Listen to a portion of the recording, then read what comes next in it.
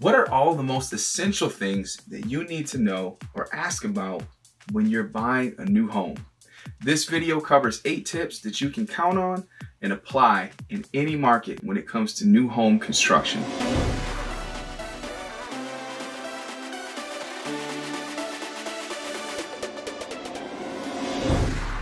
Number 1, hire a buyer's agent that's knowledgeable about the new home sales process. Did you know that it doesn't cost you anything to hire a buyer's agent to represent you when you buy a new home? There's a myth that as a buyer, you may be getting a better deal if you're not working with a buyer's agent when you're buying a new home. But that is actually not true. The commission that the buyer's agent receives from this transaction is actually set aside by the builder. It is not factored into the purchase price of the home. So that means that you can actually have someone who's experienced and very knowledgeable about the new home sales process representing you, that knows all the right questions to ask the builder in order to negotiate the best deal and terms on your behalf. And the best part is that it doesn't cost you a thing. So if it doesn't cost you any money, why wouldn't you want a professional by your side to guide you through the entire process that could help save you thousands or even tens of thousands of dollars as you're buying a new home? In hiring a buyer's agent, there's so much to gain and so little to lose. Second, let's talk about builder incentives. Now, when you're looking to buy a new home, it's really important to be aware of all the incentives that the builders are offering. You can usually find this information on their websites or by visiting their sales office. It's a great idea to ask the builders about these incentives just to make sure that you're getting the best deal possible. One common incentive is to help cover part or even the entire closing costs, which can typically be around 3% of your home's purchase price. Also, with the recent increase in interest rates over the last 6 months or so, some builders are offering interest rate buydowns. This can be a major help with lowering those monthly mortgage payments. In some cases, I've even managed to negotiate these incentives to benefit my buyers significantly. For example, I recently helped a new home buyer receive thousands off of the list price and almost double what the initial closing cost contribution was from the builder. On top of that, they also landed a 4.99% interest rate, which at the time was well below the national average of around 7%. This actually saved them a lot of money and made home ownership much more affordable. Now keep in mind that some builder incentives might actually have some conditions attached to them, like using the builder's in-house lender or one of their partnered lenders. So make sure that your realtor checks with the builder to understand any of those requirements for these incentives. In addition to covering closing costs, interest rates, builders often offer other perks like flooring upgrades or appliance packages and window coverings as part of their incentives. Flooring upgrades can allow you to replace standard carpet or tiles with something that has a more premium feel. Appliance packages often include new stainless steel appliances like refrigerators, washer, dryer. Some builders even offer window coverings such as blinds and shutters for your new home.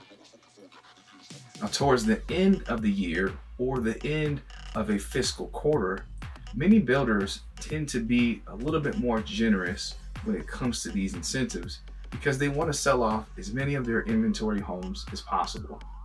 Now, this can be a great opportunity to get more value for your money when you are buying a new home.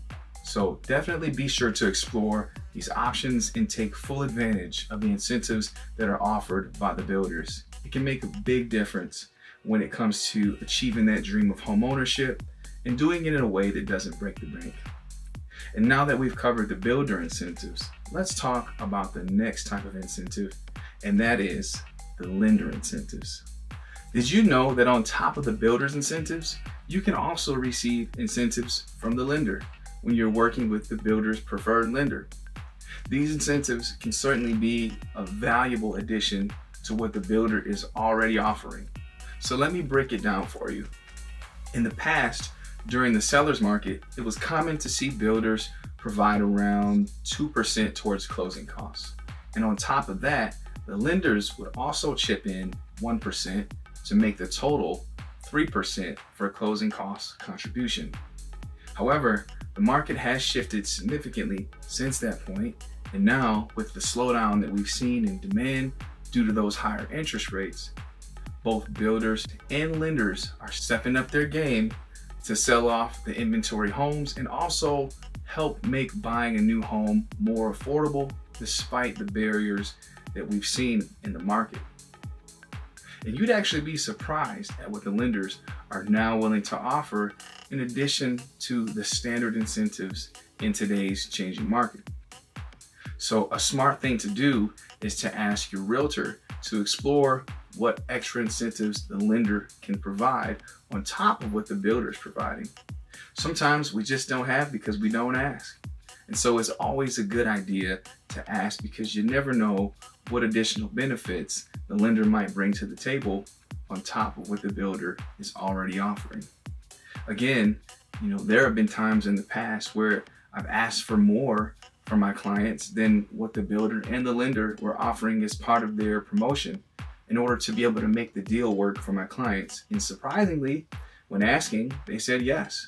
And they gave extra incentives to my clients in order to make the deal work and get them into that home. And by the way, if we haven't had a chance to meet yet, again, I'm Josh Shorter, your Las Vegas real estate professional, and I'm here to help you find your dream home, whether it's in the United States or internationally. So be sure to like and subscribe and comment, and stay tuned for all the latest updates. Up next, let's talk about cash incentives when you're considering purchasing a home.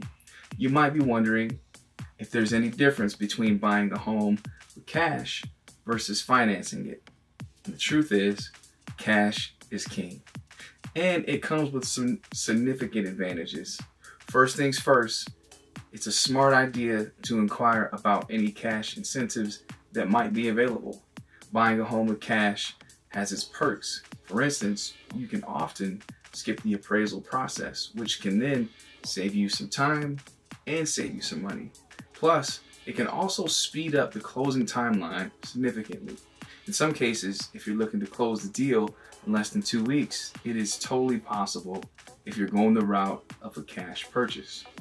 So when you're thinking about making a cash purchase for your home, be sure to explore all the cash incentives that might be on the table, because you definitely don't want to leave anything on the table that could be yours. So if you have any questions about cash incentives or need further information, definitely feel free to reach out. The next thing I'm going to talk about is lot premiums. Now let's take a closer look at another important factor in the total cost of your new home, the lot premium. The overall price of your new home includes not only the base price, but also factors like lot premiums, structural upgrades, and design upgrades.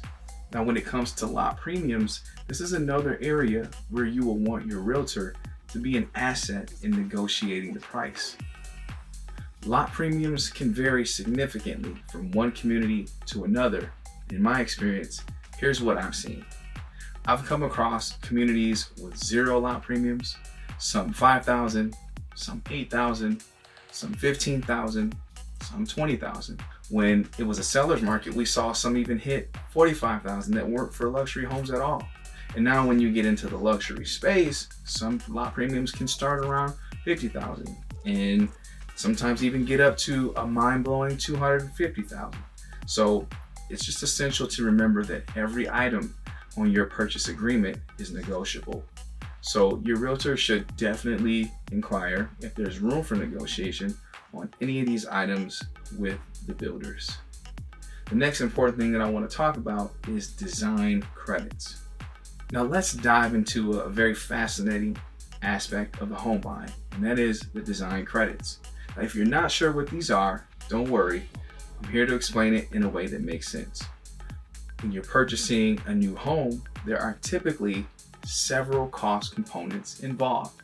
Again, you have the base price, any lot premiums, structural upgrades, and then there's this important category. We have the design upgrades. And it's within this category of the design upgrades that you can actually explore the possibility of design credits. Now, here's the exciting part. Imagine the builder offering you a design credit ranging from $10,000 to $25,000.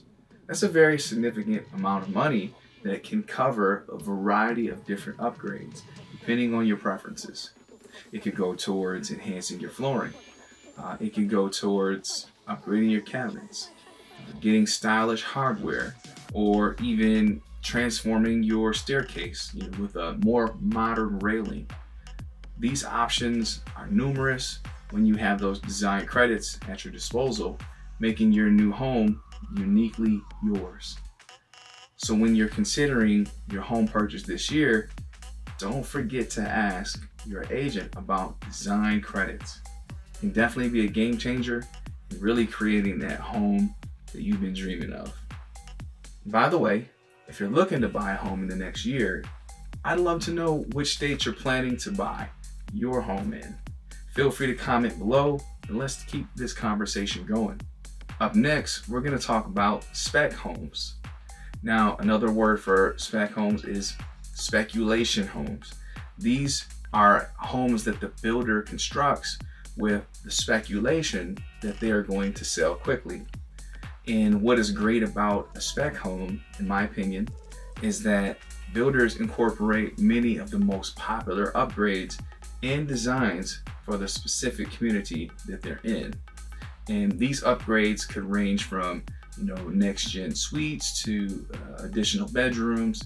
Builders know exactly which floor plans and upgrades are in high demand in each community. The beauty of these spec homes is that they're ready to move into right away. You don't have to wait through the building process. Think of them as homes that are very similar to model homes, but there are just a few differences.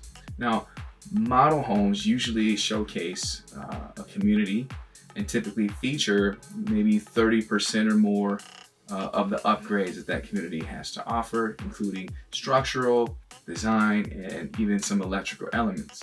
Now, in comparison, spec homes tend to only show maybe about 15 to 20%. Another significant difference is that the spec homes are move-in ready. You can actually buy one and get the keys immediately.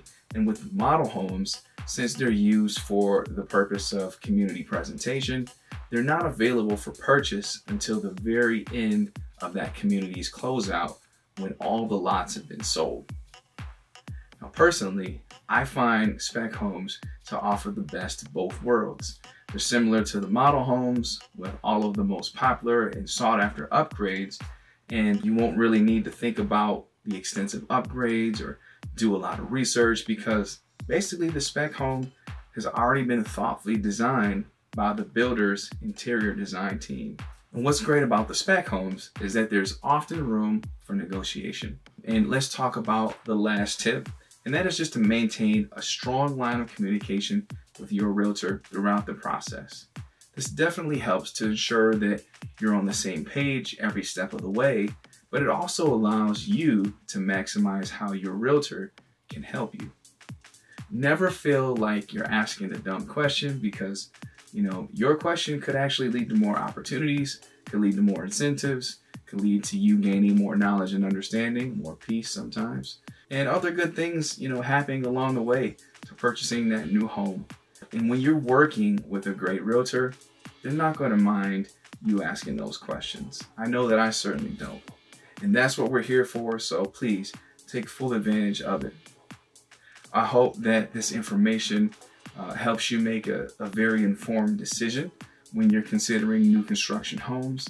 And if you like more tips on buying new construction, definitely feel free to check out my playlist. Thank you so much for watching this video. I hope that it's been educational and useful, and especially if you're relocating to a new state. Again, thank you for your time. Have a blessed and wonderful day, and I look forward to next time.